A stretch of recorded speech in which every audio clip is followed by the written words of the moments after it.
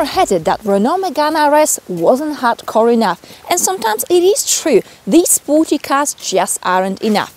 But with the cab chassis, lowest ground clearance in its segment, things are getting much hotter. Let's take this sexy French for a spin and see if it truly is hardcore enough. As you can see, the car is absolutely filthy. It's already been placed this today, but it's not going to hurt to do this again. Under the bonnet, I only have 1.8-litre turbocharged petrol engine. So what's the fuss? Well, Renault has managed to squeeze as much as 300 horses out of this. 420 Newton meters of torque. We've got 20 horses more than regular Megane RS.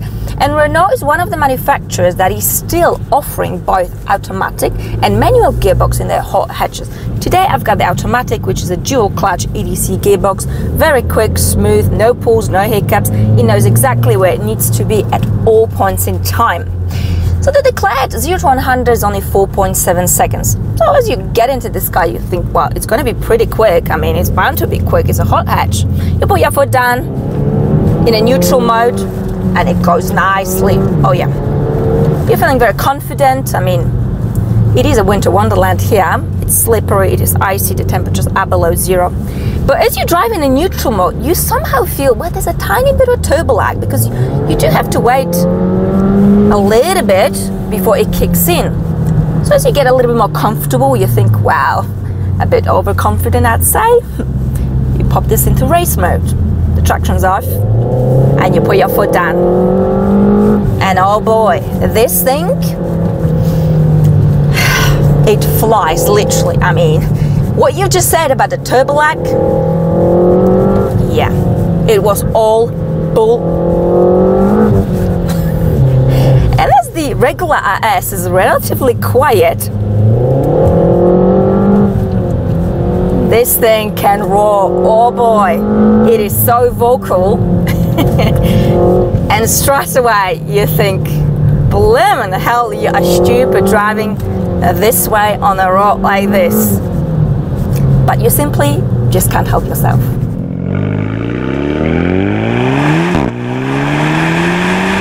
The cabin is nearly identical to the regular Megane, but there's plenty of sporty flavor, starting with this Alcantara Recaro seats. $3,000 later, but they're well worth it.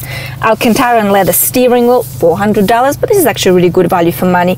There's quite a bit of cheap and nasty plastic, some nice materials, a bit of a mishmash. But do you really care about the cabin in this kind of a car? Of course not.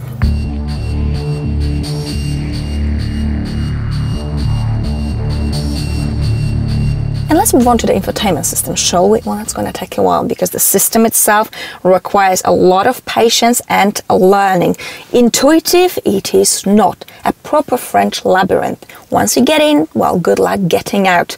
The graphics are basic, the sub-menus are frustrating, and I have kind of given up. You can resolve it to a certain extent by plugging in your iPhone, because it's got an Apple CarPlay, Android Auto as well, but hey, it's a French car, you already knew that. In terms of space, actually, there's plenty.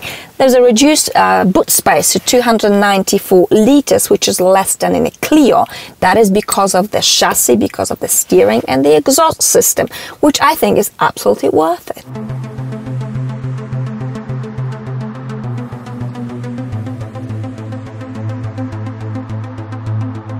And as you continue to drive this car in the race mode, it pops, it bangs, and it creates beautiful music to your ears, and it's just addictive.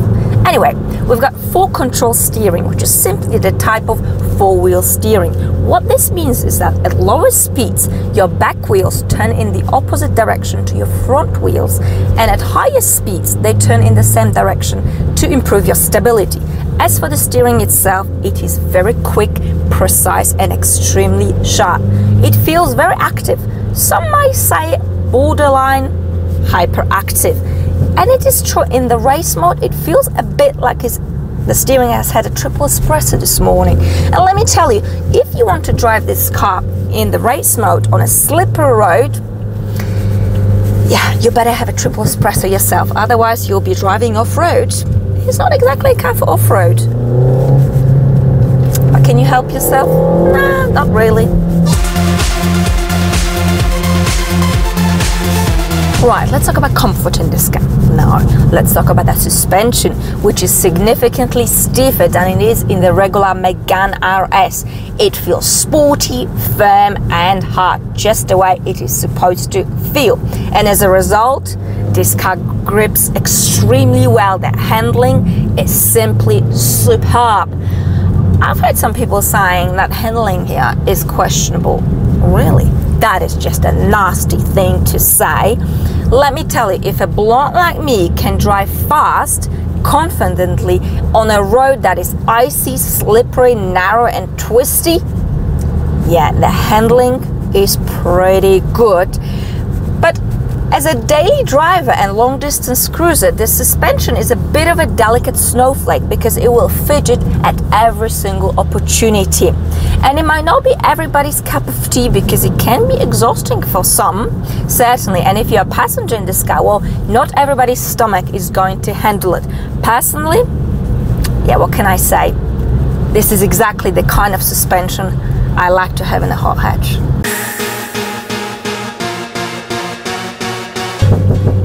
Oh, I like to do that. Lift my foot off the throttle when I'm in a race mode. But anyway, we shall pop it really to neutral mode, shouldn't we?